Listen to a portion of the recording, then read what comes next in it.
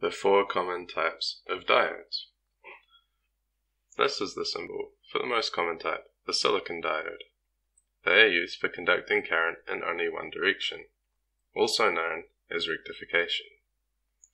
Silicon diodes have a forward voltage drop of 0.6 to 0.8 volts and have a very low reverse current, typically in the range of microamps, making them excellent current blockers in reverse bias. Next up is a symbol for the low power rectifier, the Schottky diode. Like the silicon diode, Schottky diodes are used for conducting current in only one direction. However, they have a very low forward voltage, typically between 0.2 to 0.4 volts. This has the advantage of making them low power, especially in high frequency switching applications.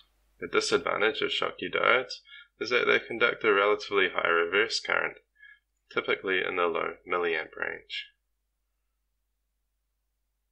This is the symbol for the specialized diode, the Zener diode.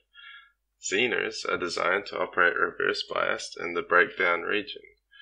Their breakdown voltage remains relatively constant over a range of currents, making them useful for building voltage references, low power voltage regulators, and circuit protection.